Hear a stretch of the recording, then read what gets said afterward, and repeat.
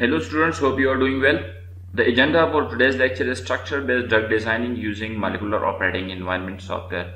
In this lecture, we will learn about how to modify a ligand to better work as a drug and evaluate the docking complex.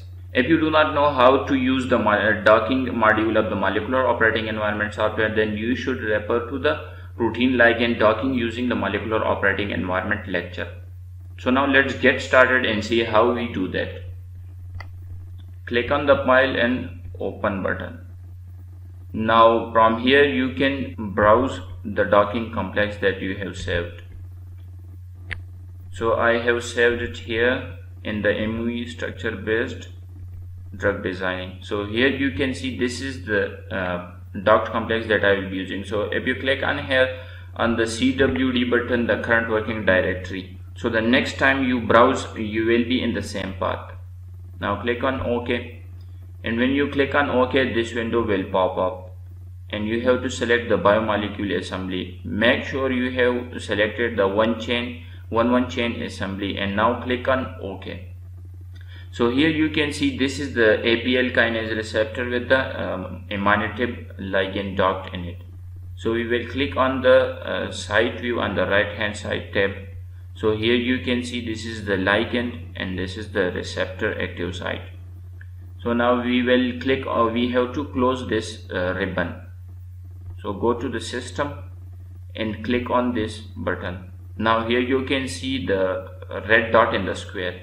Click on the red dot in the square and you see the ribbon is disappeared. Now we have to change the color so that we can differentiate between the ligand and the active site of the ABL kinase receptor. So I will color the receptor as green and I will change the color of the ligand to white.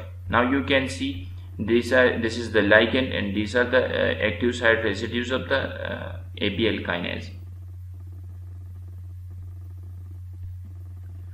So now let's move on to look at the 2D structure of this ligand. So click on the ligand in 2D molecules. Here you can see the 2D image of the ligand molecule. So here you can see that for that we have to check the topology of the ligand. For that you need to study the literature to know about the bond angles, the bond length, the different atoms, the rings that are in the ligand. So I have studied the ligand, and what I know, what I can see here in this 2D image is that all the bond lengths and bonds are good, and we have only one problem, that is here in the piperazine ring, and that is the protonation problem. So I need to fix this protonation problem, else the ligand is good to go with. So I will close this button.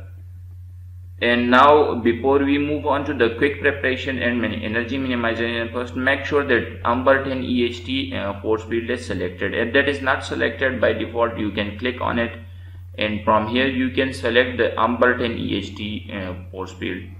In the solvation tab you have to click on the R field and then click OK. But in this case the Umber10 EHT is selected by default, so I will close this.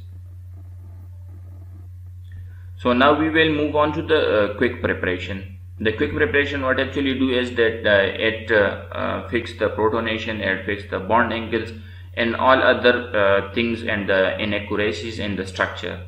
So I will click on the quick prep and then click on OK. Leave all the other settings by default. Okay. So now this will take a little time. So till that we will tell you about the interaction of this ligand with the active site residues, that where the ligand is interacting with what active site residues. So for that we will click on the ligand and ligand interactions. In ligand interaction map you can see here how the ligand is interacting and with what amino acids in the ABL kinase receptor active site it is interacting. You can see the legend here. It describes all what is in this picture. Here you can see in case of the imatinib, a threonine 315 is mutated to isoleucine, and that is what caused the resistance to the imatinib drug. So here you can see this threonine 315 is replaced by isoleucine, and that is why the emanative is not working. And that is what we are going to do, that we will modify this emanative to work accordingly. If you need this image for your further use, you can click on export, and here the file format that you want, the TIFF, the PNG, JPEG, etc., and then the pixels and the DPI, etc. That is actually the resolution, and then export. So you will get the picture and then you can use it in your publication. So this is the protein ligand interaction. Now we will close that and we will wait for this quick prep to complete. So now you can see the quick prep is completed, and now we will move on to the, so we need to see where the hydrogens are. So the hydrogens have disappeared here, and the hydrogen you can see, and click on it, show polar hydrogen. So we need to see the polar hydrogens.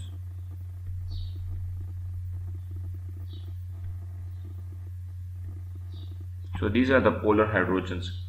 So now what we need to do is that we need to do the contacts of the ligand with the receptor. So here in the footer section you see the contact button, click on it, and you can see this option. Here is a 2 dot and a bar in the middle. This bar indicates the strength of the receptor and the bond angle, the hydrogen bond. Here you can see, let me zoom in for you.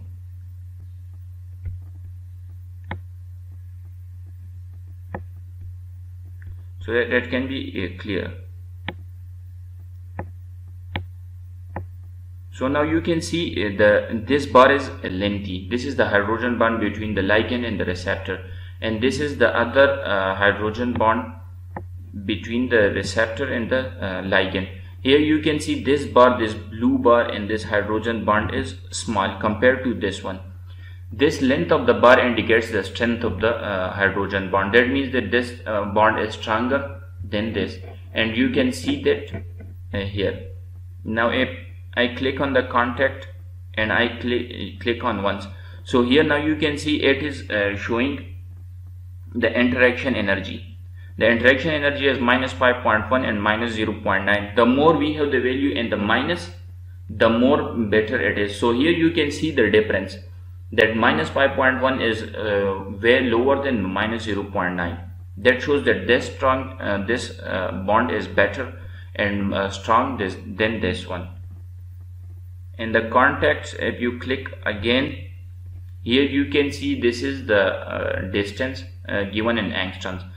3.64 angstrom distance between the interacting residues of both the ligand and the active site, and here you can see the 2.17 angstroms in the active site residue and the ligand. So as in chemistry we all know that the less the distance of the bond is, the stronger the bond. So now here you can see that what are the bond angles, what are there, which bond is stronger than what. And in this case now we will zoom out, click on the side view, and we will come back to the default. Now let's move on to the ligand and ligand R vector. What the ligand R vector function do is that it shows us where we can add, where we can do the modification that will not produce van der Waals clashes. So here you can see only one area is given. This green arrow here shows. Let us zoom in. Here you can see this green arrow shows that here the ligand can be modified that will not produce any interaction. Sorry, the van der Waals clashes. So by default, here you can see, let me show you quick prep. Here you can see the R vector 2 kilocalorie mole van der Waals clash. So it shows us the region where a van der Waals clash of more than 2 kilocalorie per mole will not be produced. So here only we have only one position where it will not produce a van der Waals clash more than 2 kilocalorie per mole. So now let's get back to our site view. So from that quick prop window, you can change if you like that to 3, 4, 5 or whatever suits your study. So now we will move on to the surface and interaction van der Waals. So now what this map do is that it will show you the region around the ligand where you can introduce any modifications or any other thing to the ligand, and it will not produce the van der Waals clashes. If you go beyond this green net and add something that comes out of this net, that will produce the van der Waals clashes, and that is not good. So here it shows us the region where we can do the modification. So now come back to the surface and clear.